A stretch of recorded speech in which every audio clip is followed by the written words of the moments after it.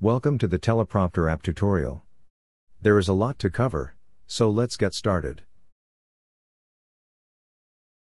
Let's click it from the Start menu, and give it a few seconds until it fully launches. Next, let's click the full screen button, so that it covers the whole screen. As you can see, the script box can be dragged and moved to any location within the app window. It can also be hidden or displayed via this small switch, for convenience. The buttons along this top bar turn the Teleprompter app into a real-time video editor.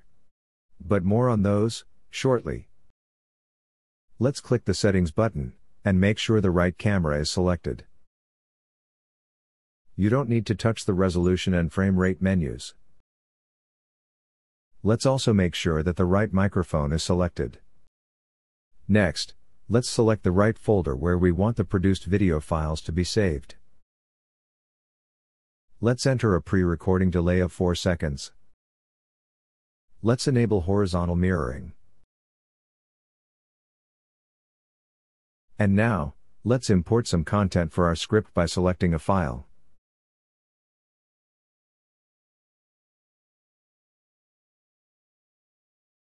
As soon as the file is processed, it is displayed sentence by sentence for easy editing.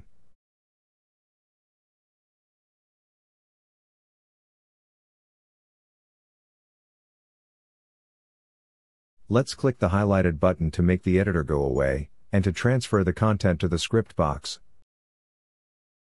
The app can also import content from an online source. Just type or paste the URL, and click Extract.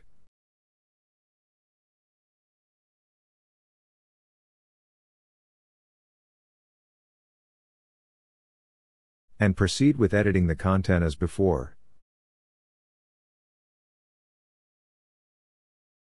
Next, let's resize the script box, and change its opacity, through the sliders along north, west, and south.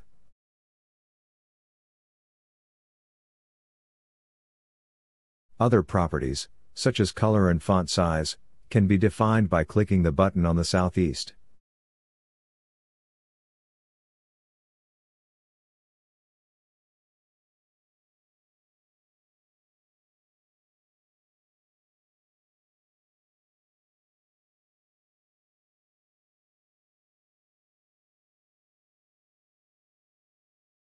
Clicking the play button initiates scrolling so that it can be adjusted using the slider along the east edge.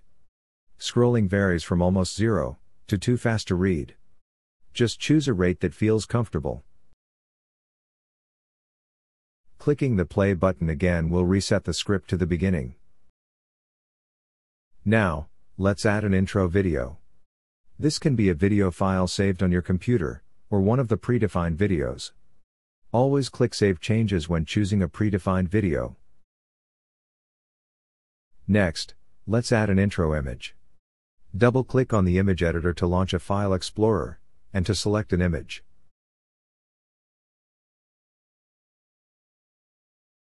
This advanced image editor allows you to add text, brush strokes, and other visual effects to the image.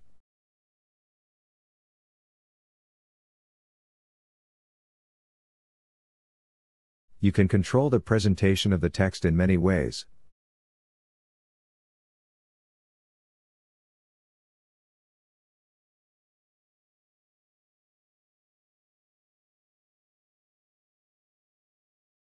This may not be the best artistic design, but it illustrates the power of this editor.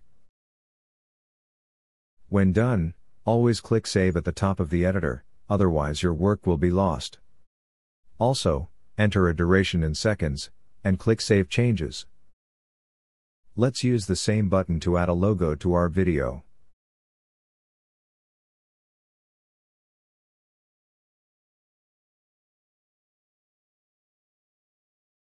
In the flyout that pops into view, check the logo checkbox, and configure the logo icon. Click Save Changes. And now, let's add some background audio by clicking the audio button. Let's see what we have so far, by clicking the preview button in the bottom row.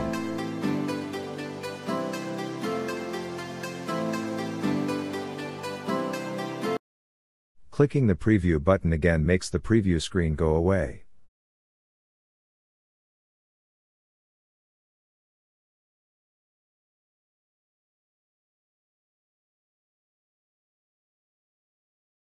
Now let's click the recording button.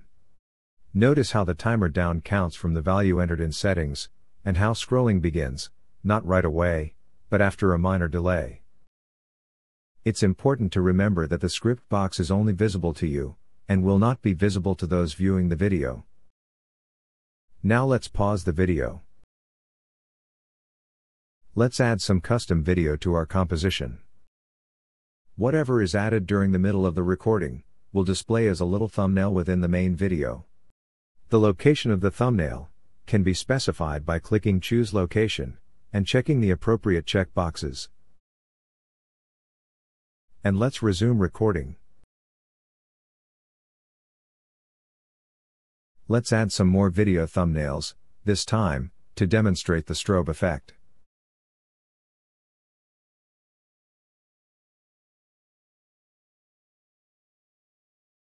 Don't forget to click Save Changes. Click Resume Recording, once again. When finished reading the script, click Pause, and click Stop. Finally, let's add some outro video to our composition.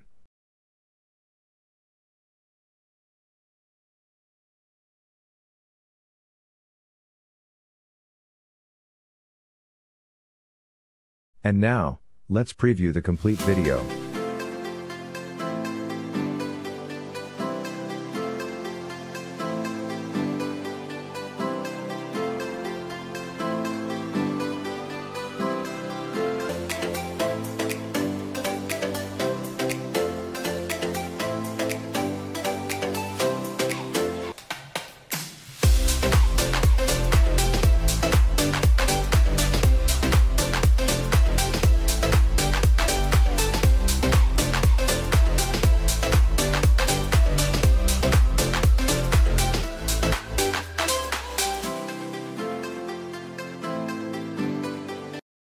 At this point, the composition can be rendered to a video file. The end result file can be saved as an MP4, AVI, or WMV file type. When the progress bar ends, the generated video file can be found under the folder selected in Settings, and is ready to be uploaded. Clicking the Clear button deletes the composition, and returns the top bar to the intro state. You can now produce a new video file.